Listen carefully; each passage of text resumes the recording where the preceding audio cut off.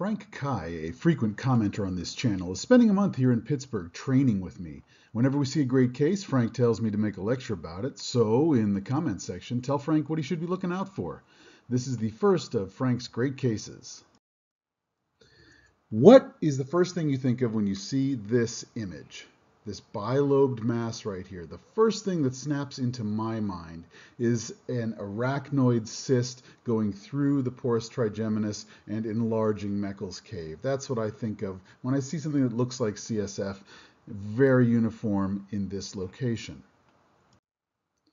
Okay, what's the first thing that goes into your mind when you see this picture? Ignore the previous one. What's the first thing that snaps into your mind? Well, for me, this looks a lot like a schwannoma, right? It's along the course of the trigeminal nerve. It's enlarging Meckel's cave, but it's also got a prepontine component. And on this post-contrast series, it has a lot of heterogeneous enhancement, right? That's pretty characteristic for a trigeminal schwannoma. Okay, ignore the last couple of images and tell me what's the first thing that pops into your mind when you see all these little bright dots on this T1 weighted parasagittal image.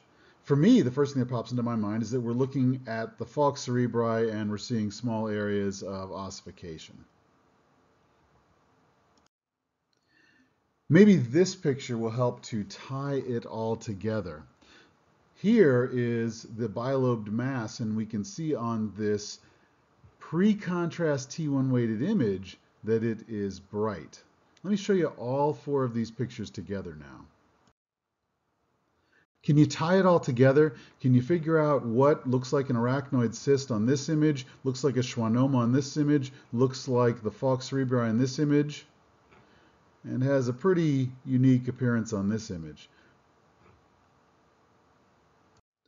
Well, there's not a lot of things that are intrinsically bright on T1 weighted imaging.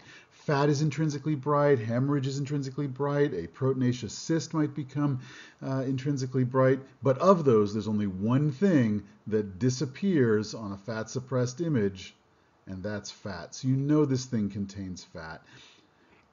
This is not in the falx cerebri. This is a leptomeningeal spread of disease, and these tiny fat lobules are in a leptomeningeal pattern. This is a ruptured dermoid.